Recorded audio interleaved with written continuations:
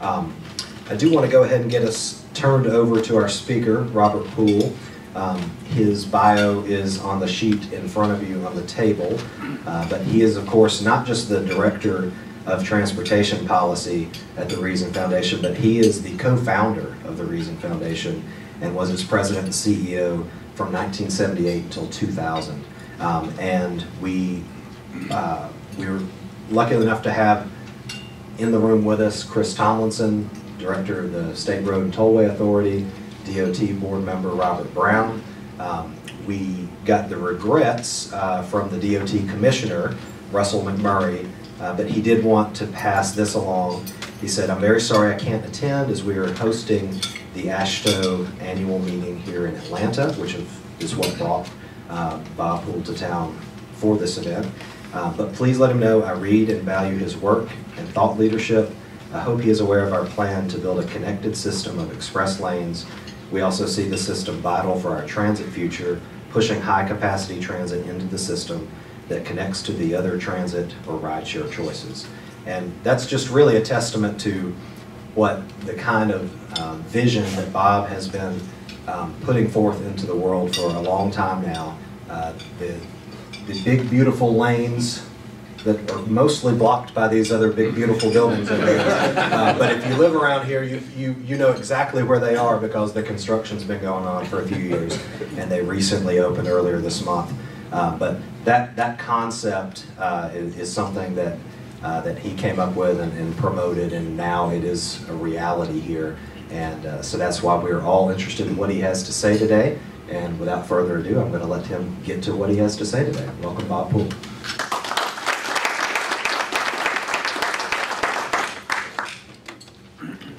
Thanks, Kyle and Benita.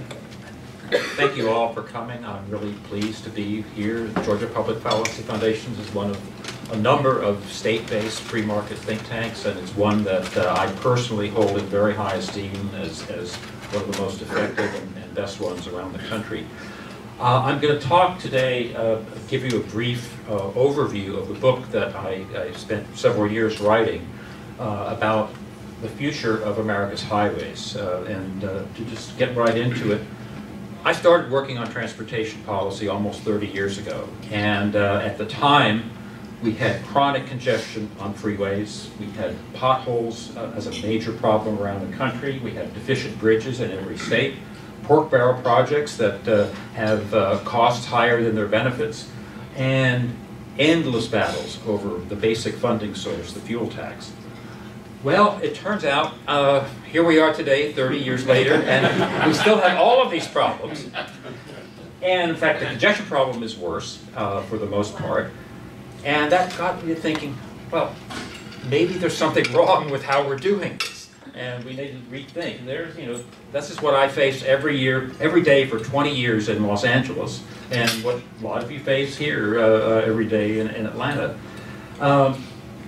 These numbers are the ones from the book. They're about 4 years out of date, but $160 billion per year in direct costs of congestion, wasted fuel and wasted time. That's all that's included in that. But that's a pretty staggering number. And those costs per commuter are in many locales are over $1,000 a year just in that direct cost.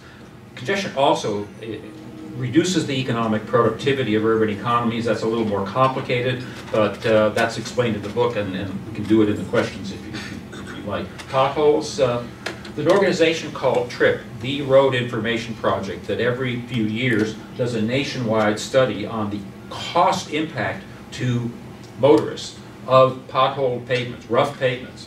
And they use a model that is very well respected in transportation that takes into account the increased wear and tear, suspension systems, tires, wheels, so forth, and the annual increased depreciation because of the wear and tear.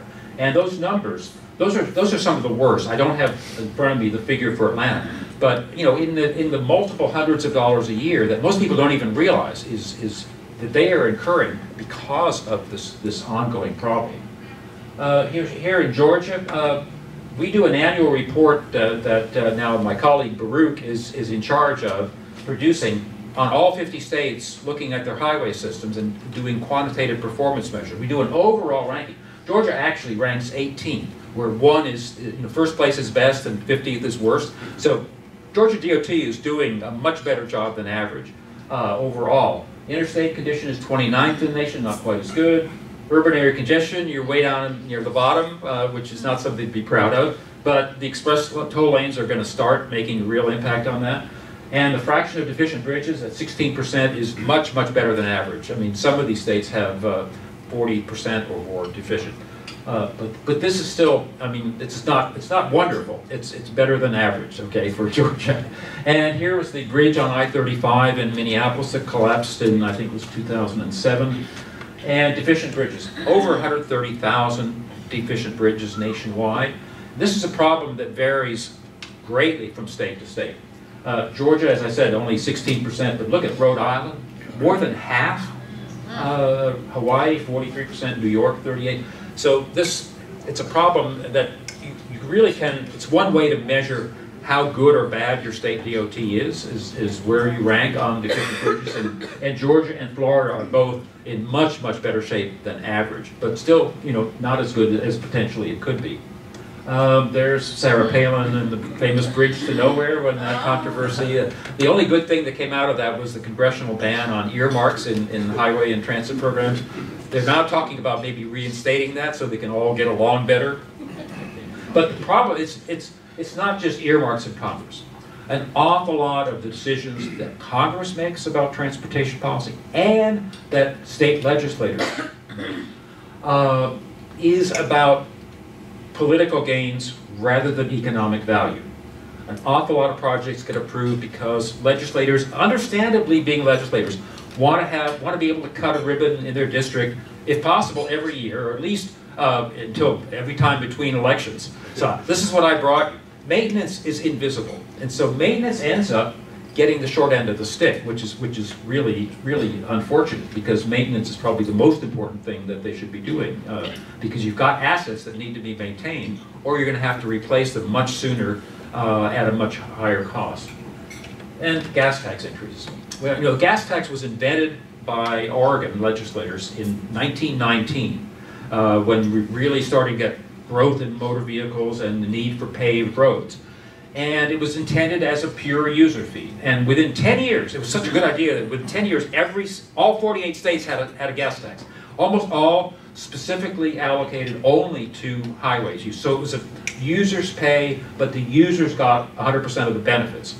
Well, what's happened over time is that this has morphed into, at the federal level as well as at the state level in most states, a general purpose transportation tax that can be used for anything and everything. The federal government, now mind you, the federal government is supposed to be doing things that are national in scope and authorized by the Constitution or interstate commerce.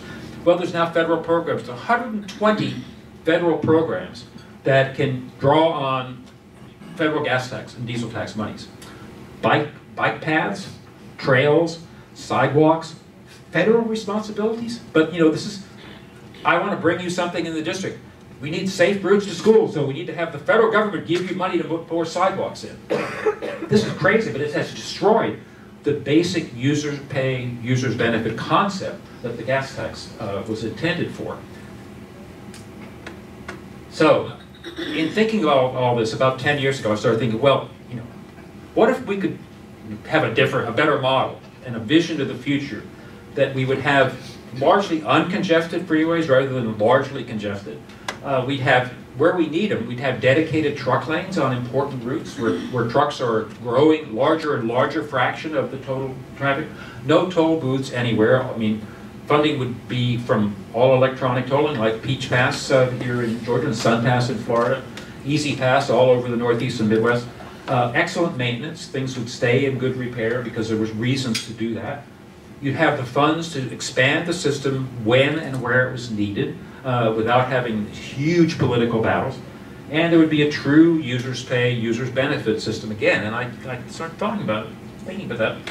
And I started thinking about, well, we actually have that kind of a model for all of our basic regular public utilities. Electricity, telephones, natural gas, cable and satellite, water supply, all operate in a kind of a system like that, and you know what you pay and what you get. And I did some research to figure out what does the average household pay for each of its utility services, and wanted to compare that with highways. And your numbers may be different from this, but these are national averages, again, that are about 4 years old, and the numbers that are in the book. Highways, it took me a while to get the data together, but I used at the time, again, 4 years ago, the average per household spending on federal and state fuel taxes for the comparison, and that turned out to be $46. I imagine you're surprised that it's that low. You're also surprised because you had no idea what it was going to be, probably. But it's not transparent. All these other things, you get a bill, you know exactly what you used, and therefore what you paid, because it was known rates. It's all disguised because you have federal money paying for this and that and the other thing, state money, local money, but there's no clear accountability. You don't know who to blame when things are wrong. And you certainly don't know what you paid and whether it seems like a fair payment for the amount. So a lot of people would see that and say, okay, well, we just need to spend more money. But my bigger insight is that it's not just the amount of money, it's how the decisions get made, and that's really what most of what the book is about. So if we look at highways compared to all the other utilities are businesses. Whether they're run by investor-owned companies or by governments. You probably get your water from a city water department, but it runs as a business. It sends you a bill based on how much water you use, and it uses that revenue. With that revenue stream, it can issue bonds for facilities to build a new wastewater plant or whatever it needs to do. So it's not necessarily government versus private, although I do make an argument in the book that I think there's a lot of advantages to the investor-owned highway model, but I'm not saying you have to do that. But you pay the business based on how much you used, you get a monthly bill, so it's transparent, and highways are so different, other than toll road agencies. A toll road agency is a government-owned business, like the municipal water department, that does tell you exactly what you're getting, you know exactly what you're paying, and does use the revenue to issue bonds to pay for new capacity, for replacing obsolete capacity. It has the means and the motivation to do those things without any big deal battles, other than environmental clearance, which of course anything has to do. A new water plant has to get that, a new transmission line has to get that.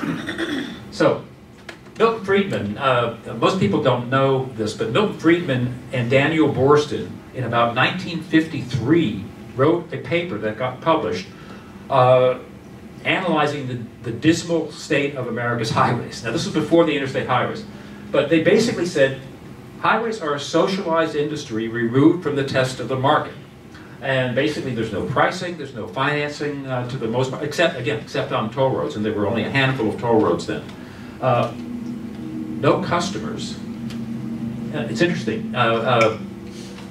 When I started working with state DOTs and getting really involved with the Transportation Research Board and so forth, I started reading, people who drive on highways and people who operate trucks are called users, universally in transportation.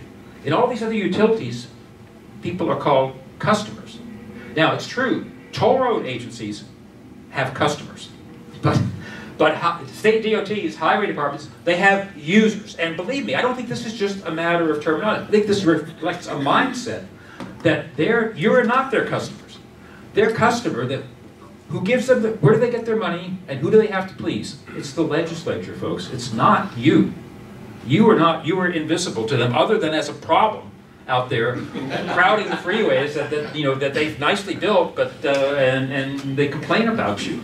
So this is a very profound difference, and I think Milton Friedman, and he sent me that paper when he learned that I was starting to work on this stuff in the early 1980s, and I quote cited in the book, and it's the one thing he couldn't figure out he and Danny both couldn't figure out how to do was how do you do a payment system, because the only thing he knew of was throwing coins in a basket, and he thought on a large scale that's just not going to be practical, and how do you do real pricing with that kind of system? But he didn't know about that we would have electronic tolling today, and that changes the whole business. So, as I said, highways as businesses could be investor-owned companies, they could be toll agencies like we have now in a small scale. They could even be nonprofit user co-ops. And I put that in for completeness because in all of these other utilities, that is a model. We have thousands of rural electric cooperatives. You probably have some of them here in Georgia, rural telephone co-ops. That's a perfectly viable model, usually for small-scale systems, where the board members are some of the customers who get elected to the board. And so they have a built-in interest in good quality service, but not in kind of outrageous prices and so forth. So that those co-ops don't need external regulation from a public utilities commission like the investor-owned electric companies do, because the interests align for good performance. So the rest of the book, I try to make the case that my model of highways as business, or highways as utilities, is not necessarily a pipe dream. Not an easy transition to make, but we'll get into that a bit. But there's a whole history that is briefly recounted in the book of the private turnpikes. Prior to the automobile era, there were hundreds and hundreds of private turnpikes, starting in New England. The first toll bridge in America was across the Charles River between Boston and Cambridge, Massachusetts, a private investor-owned company that got a franchise from the state to do that. And we even had a lot of private turnpikes in California and Nevada in the second half of the 1800s, again, before paved roads. After World War II in Europe, with much of Europe in devastated condition, France, Italy, Spain, and Portugal, inspired, I think, largely by the Pennsylvania Turnpike, which was considered a huge success, built modern motorways, they call them, their equivalent of interstate highways, as toll agencies and investor-owned toll companies. And you can drive on those today, and they're well-maintained, they go where you need to go. It is remarkable that, and they think it just as a matter of course. A lot of the state-owned toll entities, which had the majority of the toll capacity in those countries, were all privatized around the turn of the 21st century. So they're all now investor-owned companies with franchises like electric utilities have. They call them concessions, and I'll use that term later on.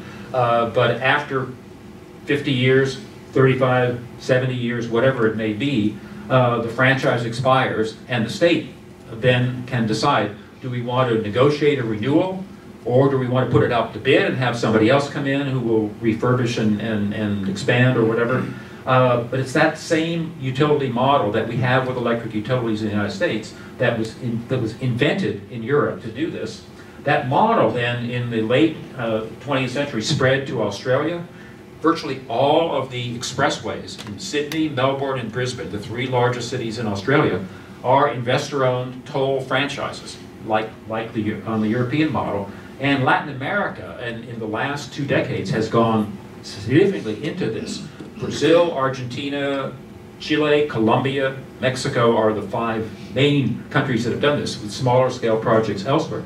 In a lot of these countries, what they're doing in the long haul, long distance things, they still have mostly 2-lane highways, and they're having competitive bidding for a franchise, long-term franchise for companies to come in and finance, build, operate, and maintain modern, at least 4-lane divided highways with limited access and so forth, much safe, and with toll financing. So this model is being used way more than we think. And the United States has begun, finally, in the last 15 years in particular. Outside of Washington, D.C., there's the express toll lanes on the Capitol Beltway, on I-95. They're beginning to build a network, as you are here in Atlanta, beginning seriously to build a whole network of these to provide congestion relief. We have some existing toll roads, like the Indiana Toll Road, the Chicago Skyway, and 2 toll roads in Puerto Rico that were leased to private companies to expand them, put in electronic toll collection, and modernize them and maintain them.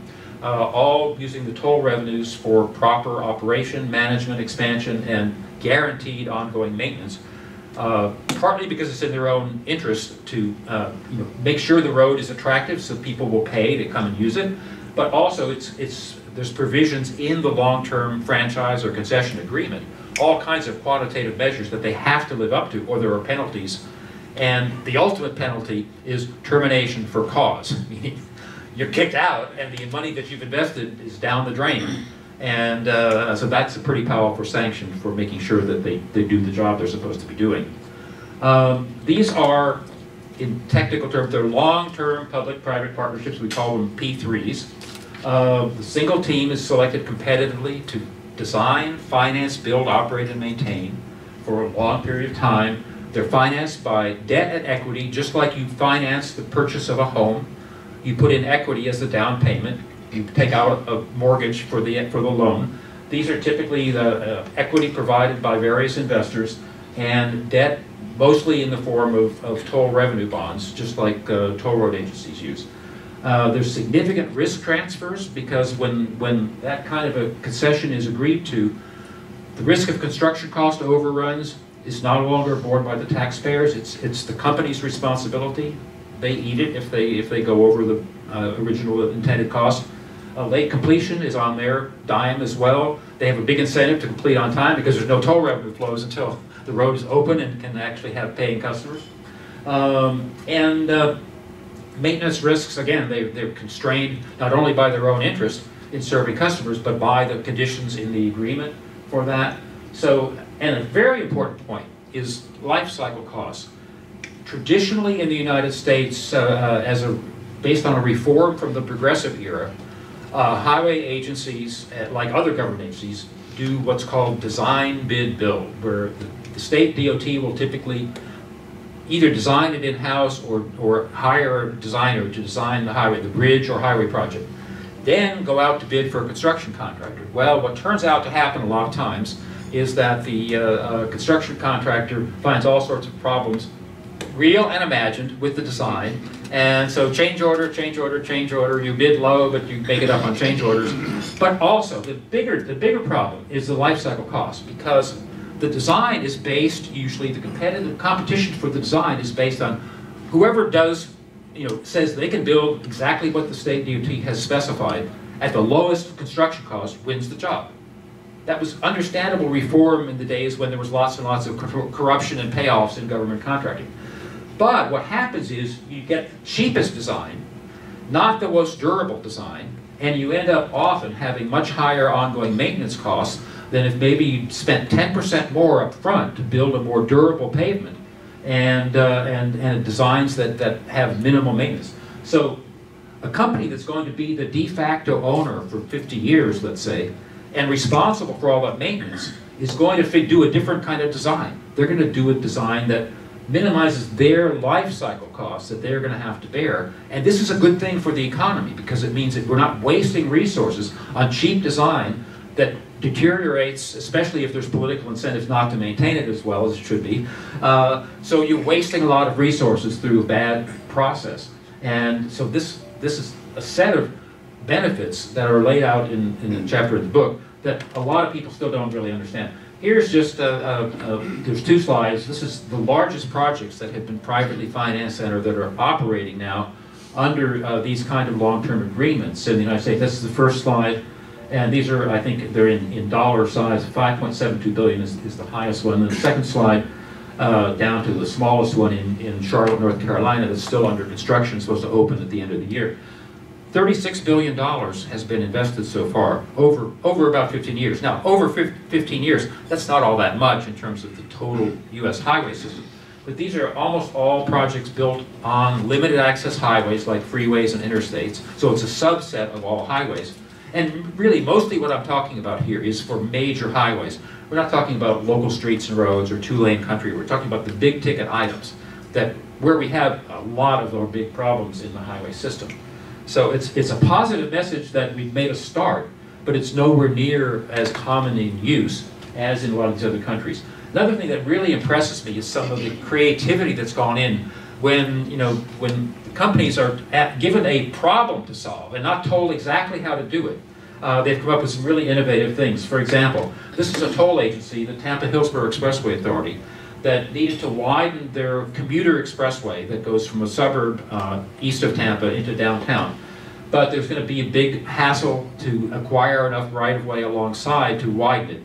and they figured they needed about 3 more lanes each way. So they came up with this creative idea of elevated, reversible, kind of like you have out here, express lanes built in a median on 6 feet wide pillars. So they call it, because they only need the lanes inbound in the morning, 3 lanes in, and in the afternoon. So they call it the equivalent of 6 lanes on 6 feet of right-of-way.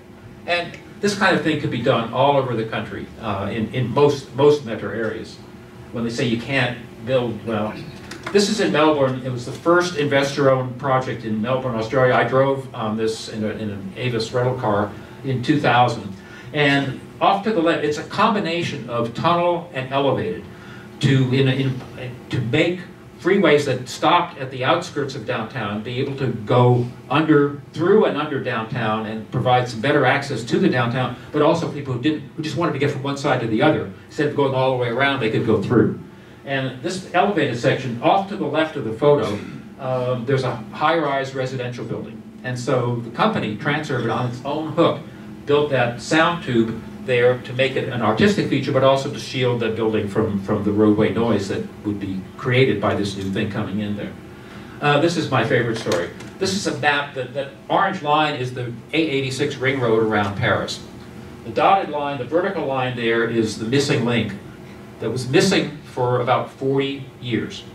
Now, why was it missing?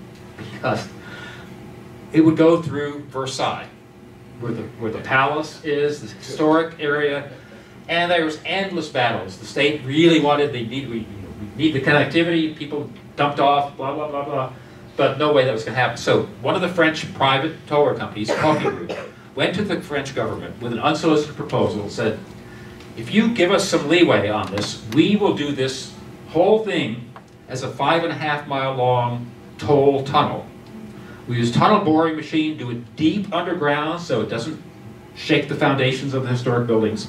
And we'll pay for it ourselves, we'll maintain it, just like the other toll concessions in France. It took a few years, serious few years, for the government to get their arms around it because they decided this is going to have to be cars only. The main north-south route would be cars only. They would do a shorter truck tunnel over on the left-hand side, that angled line. And here was the key to making the cars tunnel affordable. That's cross-section, double-deck, northbound one level, southbound the other level.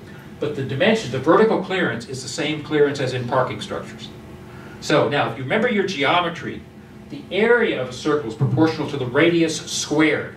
So they cut in half the amount of excavation it would have to do by getting the government to agree to cars only for that tunnel. Otherwise, it would have cost, they could not have afforded it out of what they thought they could charge if they had to make standard size lanes in that. And there's me, along with the guy from Coffee Group, wearing our hard hats a few months before it opened, when they were finished with construction, but still doing the shakedown testing of all the safety systems and so forth. They actually had to special build paramedic vehicles and fire vehicles to operate in those low height things because the standard vehicles were too high.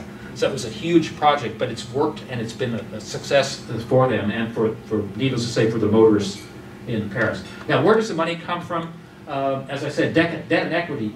Turns out we have something that's been going on now for more than a decade called Global Infrastructure Investment Funds. These are funds that raise equity, the down payment kind of money, to put into all kinds of infrastructure. Electric distribution systems, new alternative energy, toll roads, airports, seaports, whatever, infrastructure. But they have to, what they want to do is invest equity, because you can make higher returns on equity than you can from debt. But you can't invest equity in Atlanta Airport because it's owned by the government. You can't buy shares in the Atlanta Hartsfield Airport. Same way with any government-owned toll roads. There's no equity in them because they're owned by the public. So what they're looking for is these P3 mega projects in transportation and other kinds of infrastructure. The second category is public pension funds.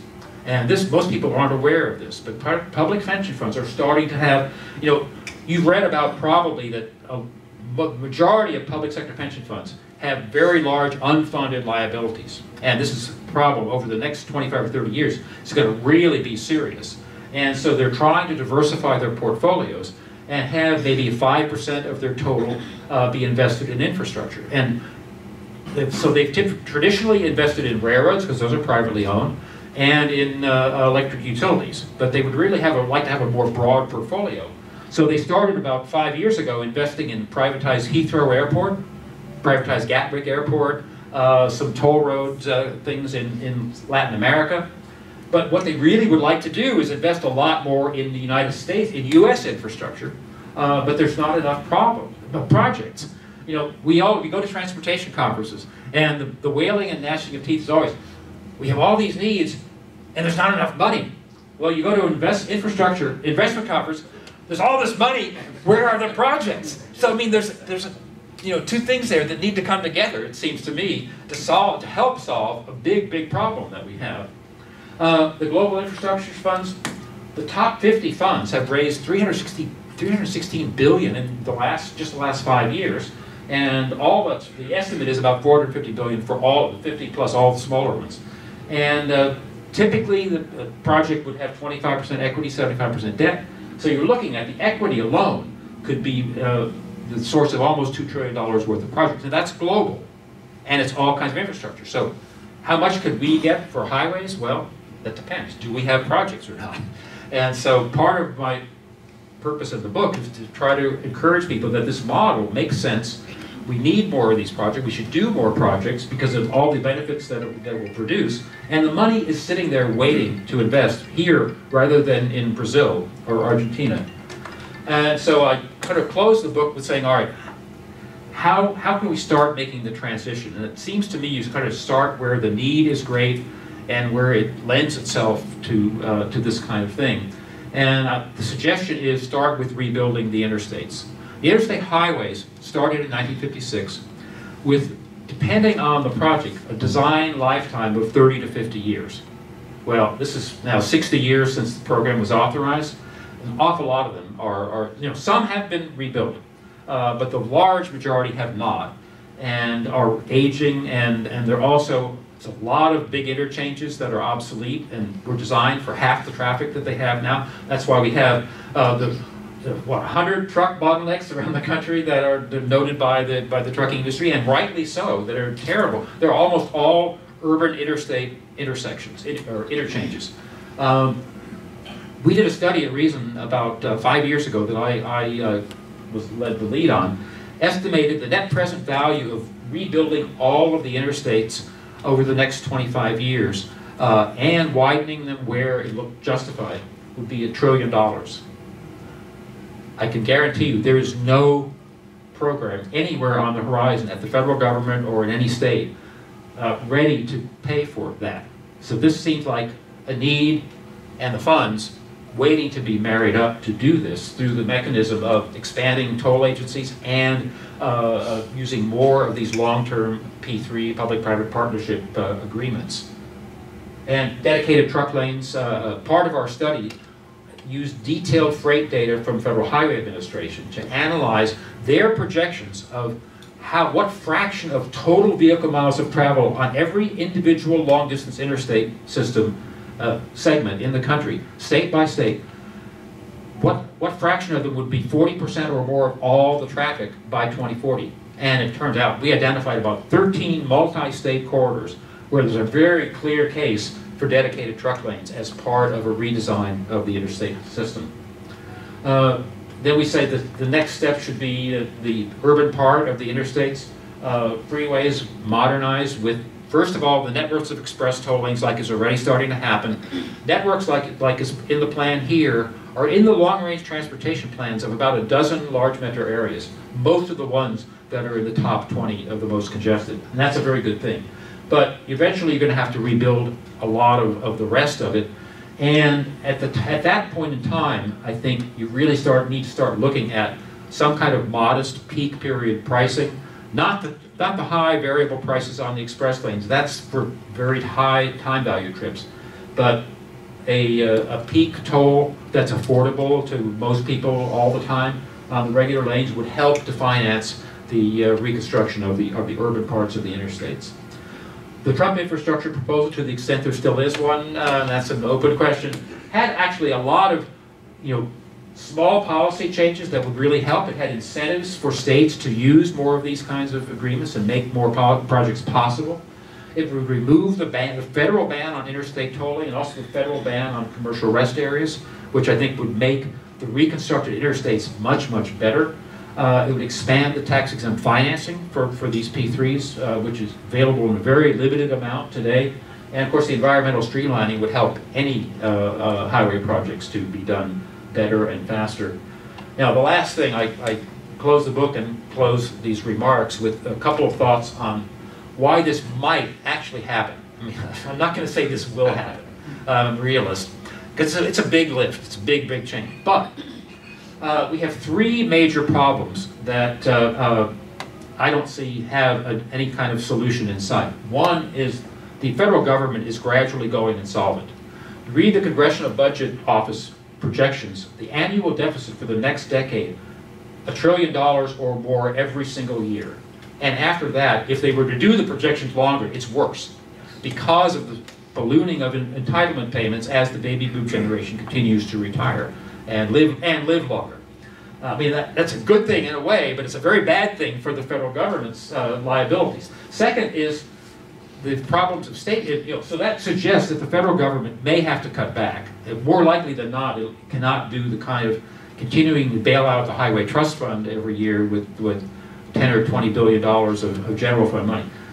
That leaves more burden potentially on the state governments, but with states, most of them having big unfunded pension liabilities that are going to continue getting bad as the baby boom retires, they're not in a position, probably, most states, to ramp up their own highway programs. And then the fading of per gallon fuel taxes. I discussed that in the book at some length. We've had federal fuel economy standards for about 30 years now, and cars today go twice as far on a gallon of gas as they did 20 years ago. The tax is collected per gallon, not per mile. So that means a car today that goes 10,000 miles a year is only generating the revenue that can fix half as many miles because it's per gallon, not per mile. So there's a growing consensus in the transportation community, not among the general public, because the public doesn't really realize this. We are going to need to replace per gallon taxes with some kind of per mile charges. And there's pilot programs been going on around the country for about a decade, and more are still going on. I was in one just recently from the I-95 Corridor Coalition. I had a little gadget that plugged into the diagnostic port on my car and it measured how many miles I drove and said what the per mile, 2 cents a mile, hypothetical price, and compared that to what I was paying in fuel taxes because of where I live in Florida, blah, blah, blah. So these projects, we're learning things from that about how to do it. But anyway, those are three problems that mean the status quo that we've known, that we've lived with for the past 100 years in highways is not going to continue. So it's going to be replaced with something different. And the question is what? Second is three positive factors that will help move toward the solution that I'm recommending. One is that there's a growing awareness. More and more people now understand what's been going on worldwide and are starting to see these projects in Dallas and Houston and San Diego and even in San Francisco Bay Area, Washington, D.C., here in Atlanta, that these express toll lanes and some of them being done as long-term P3, they really work and they're better, and they largely don't use the scarce gas tax monies. They mostly use private money and the toll revenues. And we have the growth of these equity investment funds that are dying to invest more in the United States as opposed to overseas, and that's a good thing that helps solve where is the money going to come from. And then the desire and need of U.S. pension funds to invest not just in overseas P3 projects, but right here at home where they're more comfortable. And that, I think, could be a political benefit because these are mostly pension funds that represent public employees, most of whom belong to unions. And so who looks out for the interests of public workers more than others is Democrats. And so this needs to become a bipartisan issue for it to really gain traction and be accepted. Republicans tend to, on average, I'm just being a little stereotyping here, tend to be more favorable toward things like private sector investment.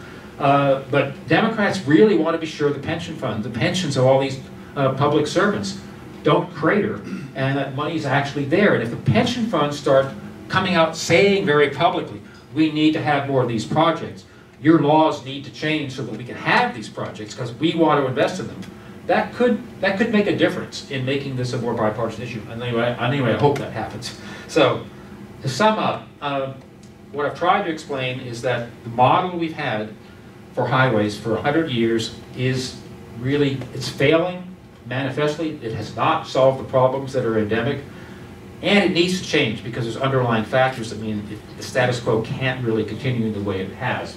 And I think the best solution to this problem is to adapt the utility model that's worked well. We have some of the best public utilities in the world, and a lot of them that were all state-owned in Europe and elsewhere have been privatized in the last 2 decades, inspired by the success of investor-owned utilities in the United States. So that's very important. And I think that means there's a good case, and our toll roads are largely successful. And that is another way to accomplish mostly the same thing. And we can build on both of those models. And the ingredients, we have the basic ingredients we need. We've solved the Milton Friedman problem of we can now charge per mile using all electronic tolling, certainly on all these limited access facilities at least, which is all the major highways. We have the long-term P3, the utility franchise model, and it's working in the United States as it's working elsewhere. We have companies, US and global companies, with impressive track records of delivering projects on time, on budget, that customers like to use. And we have willing investors in the infrastructure funds and so forth. What is really needed is to put those pieces together and solve the problem. And that's really why I wrote the book and why I'm glad you listened to me today. So thank you very much, and I think we have time for questions.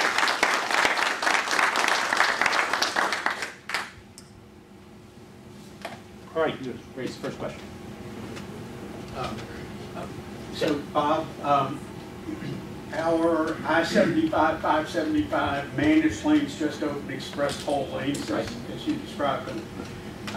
To me, one of the potential benefits was for transit operating in those lanes. And one of the challenges for any type of transit, which I'd like for you to address, is drivers of choice. Right. The degree to which a transit truck takes longer than driving, if that difference is significant, they're unlikely to do that. So my question is, how much benefit for potential drivers of choice will the managed lanes give us, and to what degree is an investment in a form of transit, that bus rapid transit, that's shared lanes, using those same lanes, to what degree could that help to reduce traffic congestion? Thank you so much. Region? I did not plant that question, but I'm very glad he asked it. Because express toll lanes, managed lanes, are a 2-for-1 solution. They are a solution for individual motorists. They are also a tremendously cost-effective solution for transit. I'll give you an example. I was an advisor to Florida DOT on their first managed lanes project on I-95 in Miami. Absolute parking lot during rush hours, morning and afternoon. The first 7 miles in the most congested part of that whole corridor opened about 8 or 9 years ago now, and I was very, very glad to see it. And in the first 5 years after it opened, the express bus ridership between the Fort Lauderdale area and downtown Miami quadrupled. And all the transit agencies had to do was buy more buses. They also had to start building more park and ride lots in Broward County, where I live, because of demand being so high. Now, I have never seen a quadrupling of transit ridership in that short a period of time.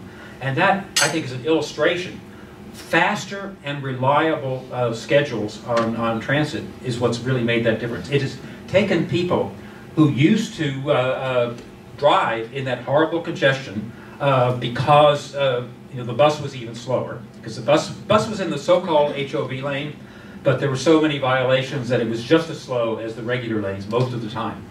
So the buses now go typically 45 or 50 miles an hour during almost all of the peak periods, and they have reliable schedules. So for a person who can't afford the variable toll each day, which the average person can't afford that on 5 day a week, twice a day, it's there for the high-value trips that everybody has from time to time, and only a few lawyers have every day. Sorry, apologize to any lawyers in the room. Every day that they can afford to do. So the bus system benefits hugely from this. And one of the big things, if you compare it with any kind of a rail transit project, putting express buses on managed lanes that are generally uncongested means that the transit system doesn't have to come up with the capital expenditures for the guideway and the right-of-way. All of those people paying with their electronic tolling are the ones who are paying for it. And that's a huge difference. The transit, as I said, transit only has to buy buses and maybe spend a little on park and ride lots. So this is a huge win for transit. It's the most cost-effective investment in transit that any metro area can make. And all the projects that Reason has done around the country, starting with the one here in Atlanta in 2006, where we recommend a network of express tollings, we also recommend, as the concomitant of that, a big expansion of a region-wide express bus service, that because most of the commutes in a large metro area are from anywhere to anywhere, and you need to have that kind of a high-speed network for the transit system to have any chance of being competitive. Sorry, that was a very long answer, but it's a very important question. Next, yes. How do you see autonomous vehicles and microtransit affecting the future, because predicted vehicle counts are going to be down? Autonomous vehicle impact. There's about a third of a chapter near the end of the book on that. It's a little bit out of date already because this is a fast-changing area. But my colleague, Baruch Feigenbaum, sitting right there, goes every year to the biggest annual autonomous vehicle conference sponsored by the Transportation Research Board. And so I have a pipeline right in. I've never been to it, but I have a pipeline from Baruch to the detail.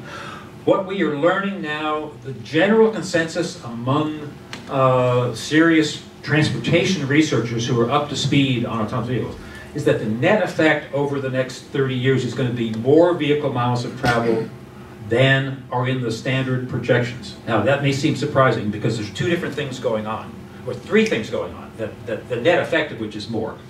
One, the positive in terms of more vehicles per lane per mile safely is the cooperative adaptive cruise control, and this kind of thing means cars can be spaced closer together, so the density that can go at a reasonable speed safely means we may not have to add as many lanes to our urban freeways as would be projected in today's long-range plans for that reason. The offsetting factors are twofold. One is mobility as a service. To the extent that there's a large penetration of robo-taxis that cruise around all day and that reduce the need for parking structures, which is in everybody's dreams. Oh boy, we can convert parking structures to something else. Those cars are out there on all the different streets and roads, including on the freeways. And that's adding to VMT a lot more than is projected in standard plans when cars are mostly parked. When most cars are parked the vast majority of the time. The third factor is three categories of people who cannot drive today. Kids, very old people, and handicapped people will all have personal mobility, personal auto mobility, and KPMG has done a projection that factor, not taking into account the other factors, that factor would increase 2040, I think it was, vehicle miles of travel from today's 3 trillion annual total nation to 5 trillion, just from that factor. Now then you offset against that the density effect on urban freeways, but then you still have to add back to that the robo-taxis cruising around all the time. So it's going to be more VMT. The MPO in Broward County, where I live, is already starting to make their plans, saying that we're going to need, in the next 20 years, we're going to need more lane mile capacity on all of our system as the gradual introduction of autonomy. Also, there's one, you have to be careful comparing the future, the hypothetical future when AVs are so good and so affordable that all vehicles are autonomous. That may happen. Nobody's clear on how soon. That may be 2040 or 2050, if it happens at all. So between now and whenever that period is, we're going to have mixed fleet. And that means that all kinds of problems, things you can assume would be true. Maybe you wouldn't need traffic signals at intersections. Well, with a mixed fleet, you're going to still need traffic signals. So, I mean, this is a complex environment that we're moving into. And I'm sorry, again, that's another long answer, but it's a complicated subject, and that's a little top of the waves answer. Thanks. Chris. Your thoughts on commercial or truck tolling? In a lot of the European examples, that's a significant part of the toll revenue stream, commercial traffic. Right. But right now, I believe that is even a greater leap in getting Americans in general to accept tolls on personal vehicles. But Right. your thoughts there? Well, it's true that the trucking industry, and I have friends who are right here in the trucking industry, and Ken Armstrong, the head of the Florida Trucking Association, just bought my book and likes it a lot. But I've been trying to have a dialogue for the last decade at least with senior ATA trucking officials. The official position is still no more tolls, no where, no how. They have an alliance for toll-free interstates. And I think, you know, I can understand the trucking industry has been burned and taken advantage of. What a lot of states would love to see, to turn trucks into the cash cow to pay for the rest of their system. And that's really unfair. There was a proposal in the mid-1980s in Virginia to add truck toll lanes to I-81. It was a huge, huge political battle. The truck industry went to war over it. And the inanity of that, from my standpoint, was that, you know, they were going to build additional lanes that would be for trucks only, but they were only going to charge the trucks for them, when motorists would benefit hugely from having the trucks over there and not having to, you know, contend with them in their lanes too. So this is a benefit that everybody should be paying for, and so my hope is that we can come up with Reason Foundation proposed a study 2 years ago called Truck-Friendly Tolling for Next Century Interstates that was based in part on one-on-one research that I conducted with senior officials of ATA, off the record. They were not quoted, but talking about what is the trucking industry really concerned about with tolling and what would be needed to have it be a user-friendly system. And there were a lot of things that were incorporated into that as recommendations, too much into the weeds for talking about here. But that report is on our website, and I think there's room for having a serious conversation over the next, I don't know, 3 to 5 years with thought leaders in the trucking industry to think about, you know, how are we actually going to pay for a $1 trillion revamp of the interstates? If we all agree it's needed, and if it does not seem likely that the Congress is going to come up with the money or a program to do it, what are we going to do? The states actually own the interstates. A lot of people don't realize that, but they're state-owned facilities. Feds paid 90% of the upfront construction costs. They're paying some money that's usable for maintenance, but there's no reconstruction program, and there was not going to be, as far as I can tell. And if trucking industry position and has been for the last decade, we need a big increase in the diesel tax or something equivalent to that would be used for reconstructing the interstates. Well, I think that's a nice dream, but as I said, there are 120 programs that get money from the Federal Highway Trust Fund for out of the user taxes. Every one of those programs has a constituency. If there's a significant increase in either the gas tax, federal gas tax, or the federal diesel tax, you can believe that every single one of those is going to want, well, we want our share of that. So you're not going to have anything like all of that money being for rebuilding the interstates or rebuilding or building truck lanes or anything like that. It's going to be piddled away on every single one of those 120 programs. It's my best guess, actually. So, long story, but and many chapters to be written. Yes, right here. Do you have knowledge of and an opinion on the Atlanta area outer beltway that's been floating out there and for years, and little bits of land owned and such? Well, when we were doing the recent Atlanta study in 2006, I think it was, I looked into that a little bit, and I was advised, everybody that I talked to in transportation said, you really don't want to go there. That's a lightning rod, and so we made the pragmatic decision not to include that in the recommendations. My personal view at that time, seeing what Houston and Dallas and Phoenix and Denver have done, is that an outer beltway would probably make a lot of sense. It would be politically very challenging. There'd be a lot of environmental things that would have to be considered. But Orlando is just finishing the last part of theirs, and it goes through a wetland, and a lot of it's having to be built on, all kinds of mitigations had to be built, but they're doing it because Atlanta sees the ability to continue growing and have affordable suburban housing as a critical part of the growth of that metro area. And so again, I have not studied this, not looked at it since 2006, so that's just a top-of-the-head impression. But other metro areas that are growing and healthy and have affordable housing do out of always. Do you think something like that could be done using the public-private partnership model? I think it probably could, although my guess is that the toll revenues would probably not be sufficient, so it would have to be partly state funded. It's my guess. You know, obviously, the devil's always in the details. You have to look at the figures. But I doubt if toll revenues alone would be enough to support it, at least in the early years. Let's get one more. One more. Okay, you had your hand up. Thank you. In both transit and in toll lanes, we sometimes think of a person sharing a ride as an external benefit. In economics, it's an externality. Right. Is that to be used in figuring transit fares and or tolls on roads? Good question. I mean, that's the principle by which we have HOV lanes, carpool lanes, that you reward people who share rides, and it's a reason why a lot of managed lanes still give a free passage to people who meet a certain occupancy requirement. In principle, my view is that everybody should pay, and that if you split the toll, you're still getting a benefit. You know, if you split it with 2 people, you split it with 3 people, whatever. But politically, I mean, that's hard to do.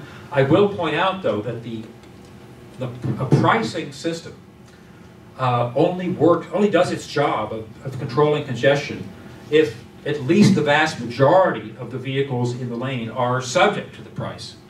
Because, and what we see in California, where there's vast numbers of so-called clean, green vehicles that get stickers that go ride in free, not only in HOV lanes, but also in toll lanes. At certain times of the day when the express lanes are needed most, the peak of the peak, they close them to toll-paying customers because they're full of qualified carpools and qualified green vehicles. So this completely destroys the value of the pricing precisely when it has the most benefit. So when push comes to shove, I think this is a policy from the 20th century, before we knew that pricing would do such wonderful things. I think we don't want to risk destroying the value of the pricing in the name of this externality, which is still there in a modified form because people can share the toll. Thank you very much for having me.